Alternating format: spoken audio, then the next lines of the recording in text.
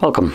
In front of me is a Samsung Galaxy Tab S8 Ultra, and today I'll show you how you can boot this device into safe mode. So to get started, you want to pull down your notification panel, expand it, and you will see your power button. Click on it, and this will bring up the power off and reset options. Now you want to hold power off, which in turn changes into safe mode, as you can see. It gives you a quick message at the bottom, so tap again to restart your tablet in safe mode.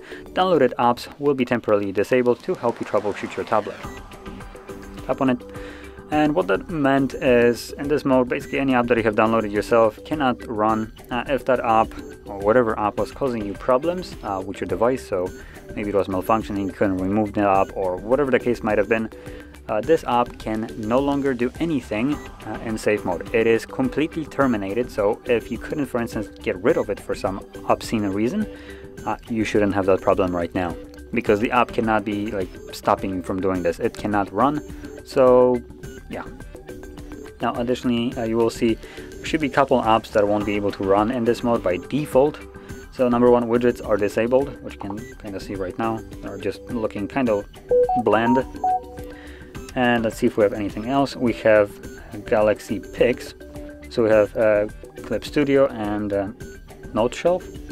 Those apps won't be able to run. I don't even know if they are downloaded or not, but they're grayed out, so they cannot run. If you try to click on it, as you can see, it gives you downloaded apps disabled in safe mode. And we also have right here Tips, which is disabled, and if there is a Facebook, I'm pretty sure it should be disabled as well, but I don't see it.